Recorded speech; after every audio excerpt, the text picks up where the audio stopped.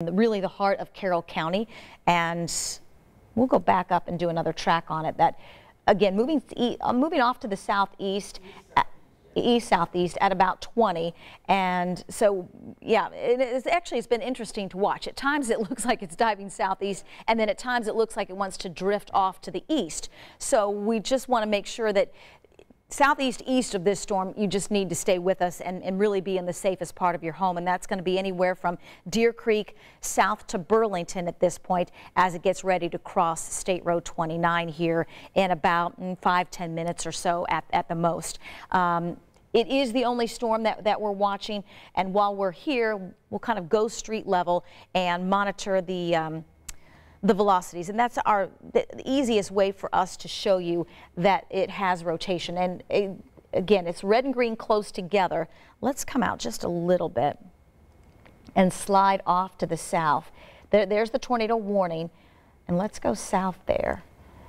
And right now it is over State Road 18, just sinking just a bit south of State Road 18, and now just a few blocks away, maybe a couple miles away from that intersection of State Road 18 and State Road 29. So Wheeling, Sharon, Carrollton, Burlington, it is quickly moving your way, as you can see with the latest radar update, and we still have that area of red and green close together. We also monitor our shear detector, and easiest thing for you to do on this map is look for the area of green, and that is right over State Road 18, and more so headed east versus southeast. So we've been mentioning you Wheeling, Sharon, Carrollton, even Burlington, and these areas along State Road 29 are technically not under the tornado warning that goes until 6:30, but we want to make sure that you are aware that this rotating storm that, as Sean showed us a couple of pictures,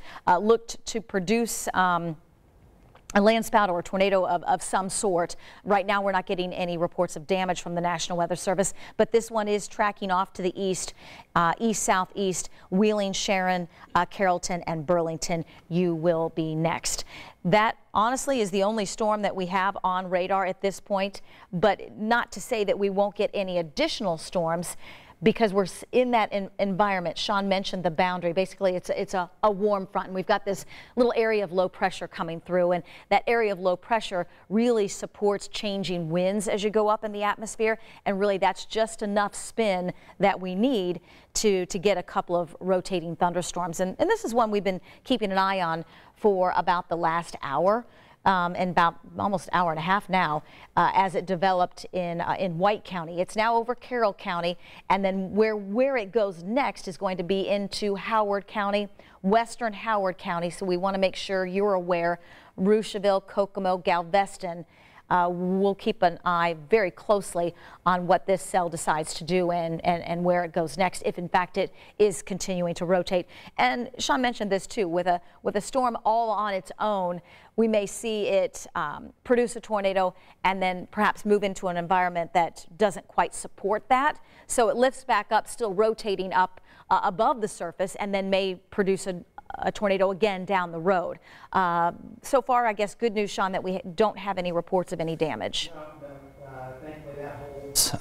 Yeah, and we'll see what they're doing. The rotation to me looks like it's broadening a bit, so not as tight. I hope that trend continues. And yeah, if you guys are just tuning in, so this is from Aaron up in southeast Carroll County.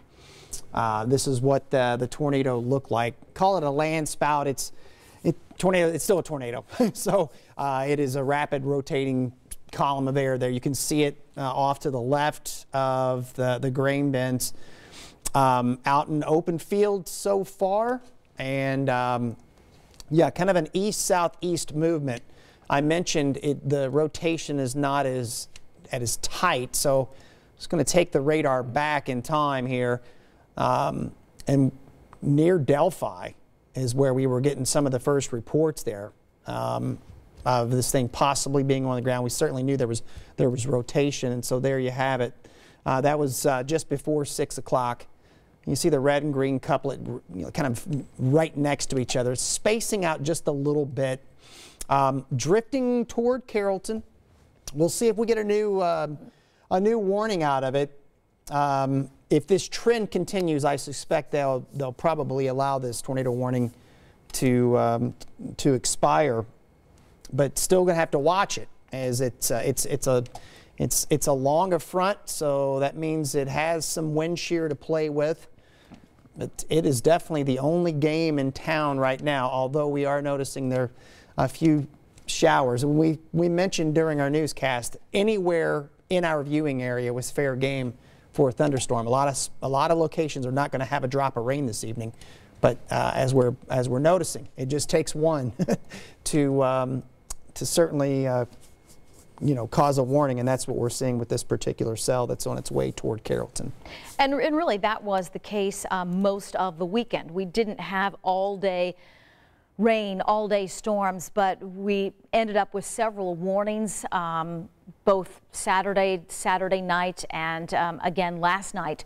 So we're still in that somewhat unsettled environment, supporting that risk for some severe storms. And it's a storm that we've been watching for almost an hour and a half now. Developed in White County, has made its way into Carroll County. We want to make sure you're aware, Howard County. It looks to be kind of drifting in your direction, and we have just enough of the ingredients in play for severe storms that rotate and have that potential to produce tornadoes. Do want to give you a closer view of live Doppler 13 radar of the storm that we're watching, and we've got a little bit of rain developing just north of downtown, so we'll take a closer look at that in just a second. But I want to get you caught up on the severe storm, the tornado warning that goes until 6:30. Flora, you're now in the clear in terms of this cell as it's moving now east to that State Road 29 area and the Carrollton area. So that State Road 29 runs north-south. Deer Creek, you're not in the severe, but you're definitely getting some rain, definitely getting some lightning. It's south of you, the Sharon, Carrollton, Young America, Poplar Grove, Burlington area, and perhaps down the road, Capricorn, Judson, Ridgeway, just a couple of the smaller areas and towns that are, as we come out of Carroll County and head into portions of western Howard County. That's going to be just to the west of Galveston and just to the northwest of Kokomo. So there's the storm itself.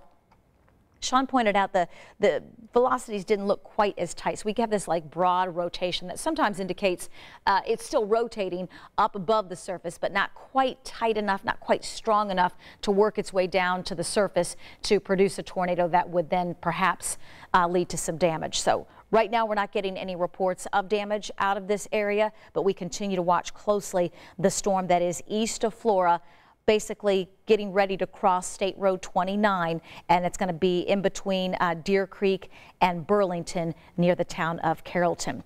Now on this path, and I'm going to slide it back just a bit to the west, and we'll do a track as it makes its way east-southeast at 20. I'm going to basically do the leading edge of the rotation just to kind of give you a heads up on where we expect it to go. As it moves off to the east-southeast at about 20, Carrollton really right now